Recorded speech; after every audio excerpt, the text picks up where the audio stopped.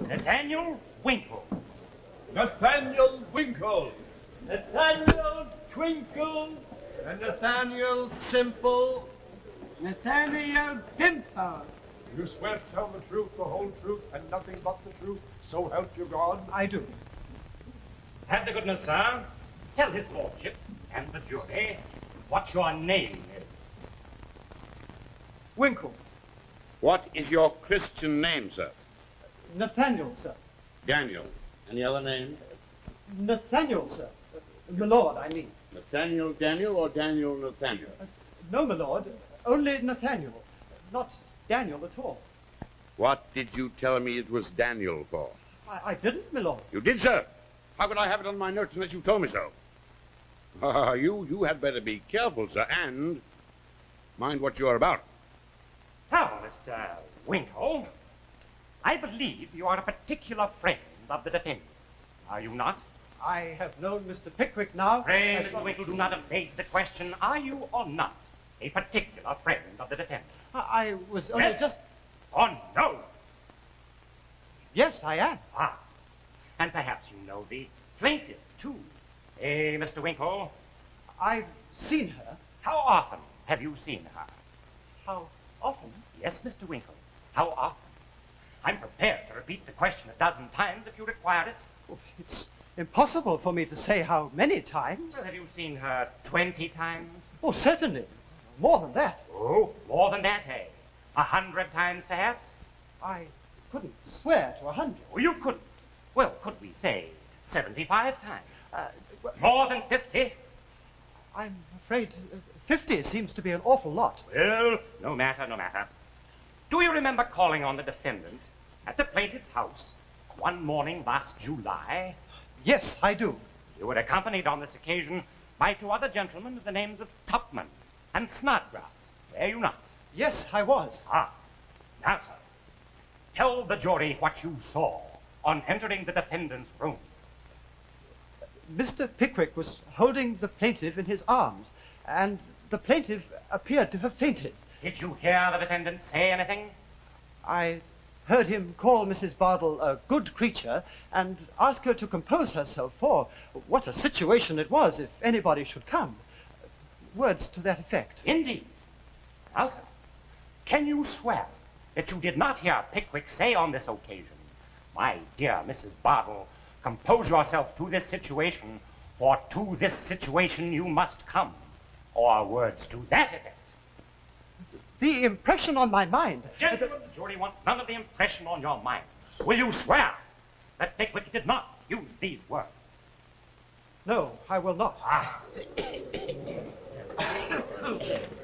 Now, I believe Mr. Pickwick is not a young man. Oh, no.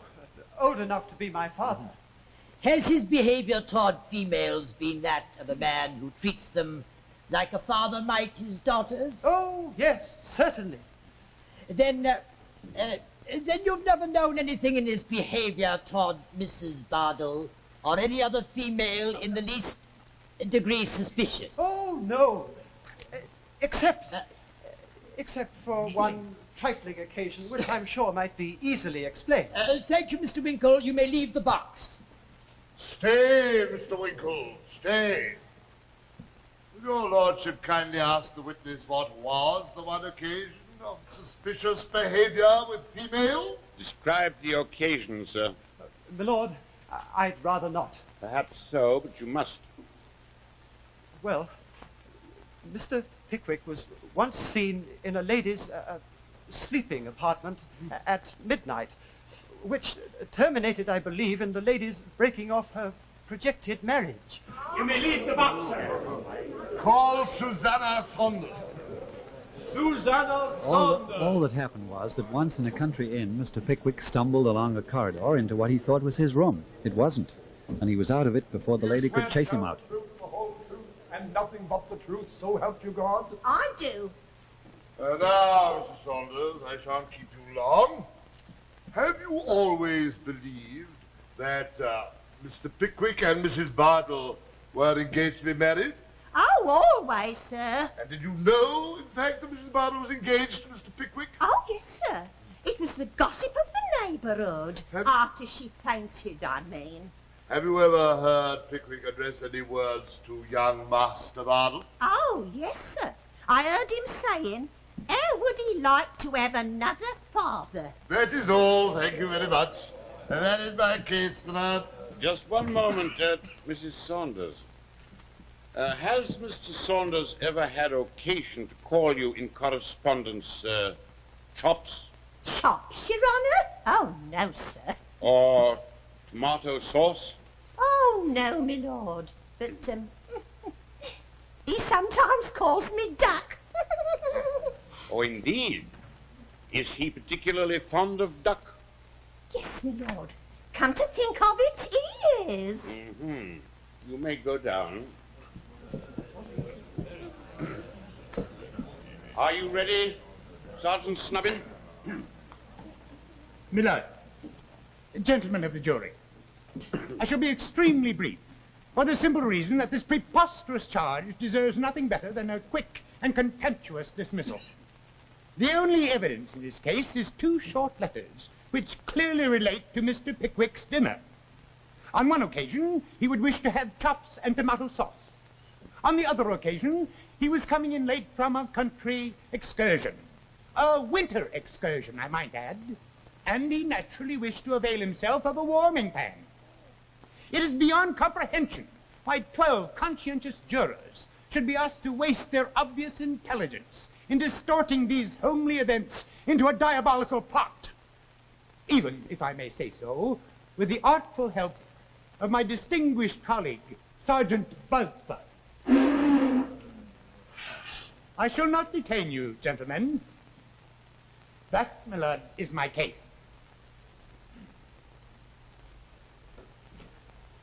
That, McLeod, is my case.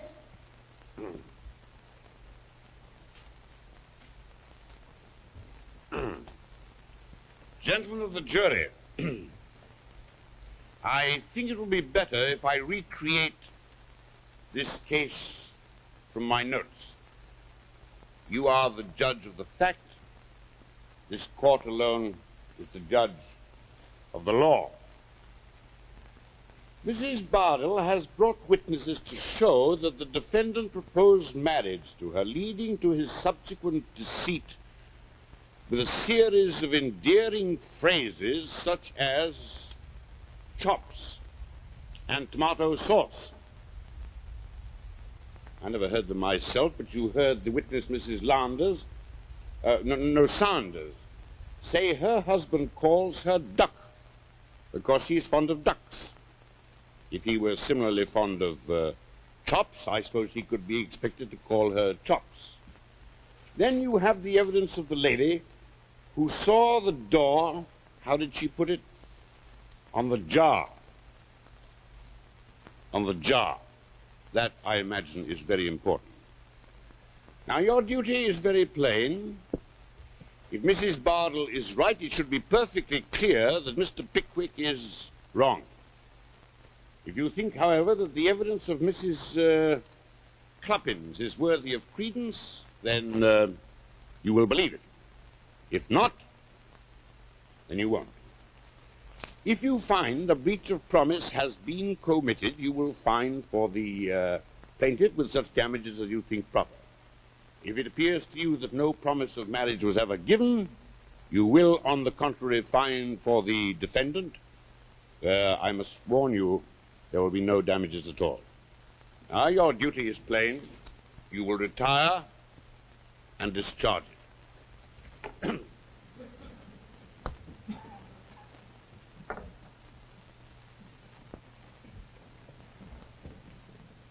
So, said Dickens, the jury retired to talk the matter over, and the judge retired to refresh himself with a mutton chop and a glass of sherry. There was an anxious quarter of an hour, and then the jury came back, and the judge was fetched in, and the clerk rises. Gentlemen, are you all agreed on your verdict? We are. Do you find for the plaintiff, gentlemen, or for the defendant? For the plaintiff. With what damages, gentlemen? £750.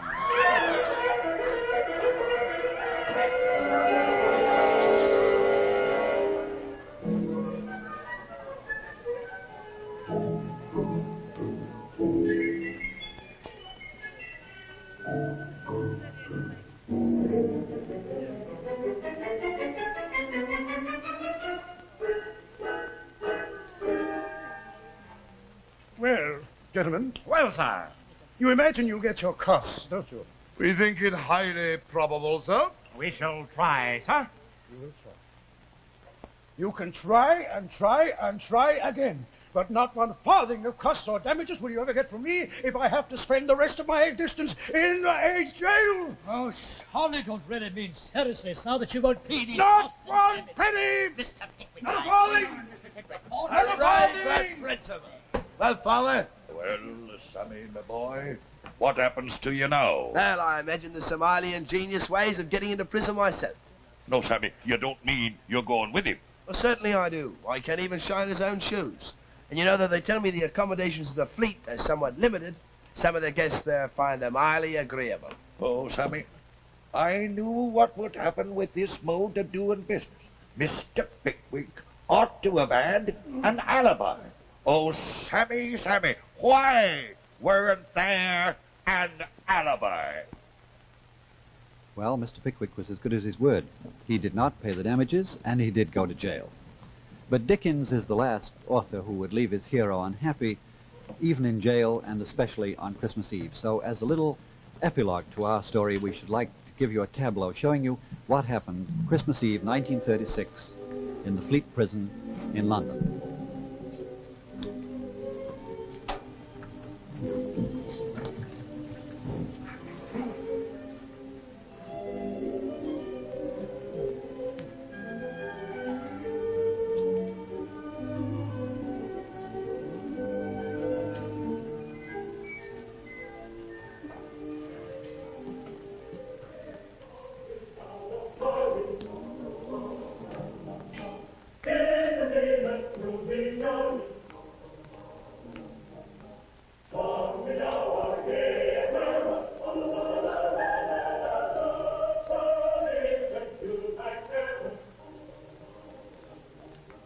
See the blazing Yule before us, fa la la la la la la la la.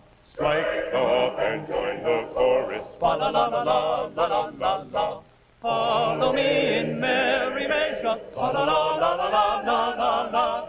While I tell of Christmas treasure, fa la la la la la la la la. Fast away the old year passes, fa la la la la la la la la. Hail the new ye lads and lasses, fa la la la la la la la la. Sing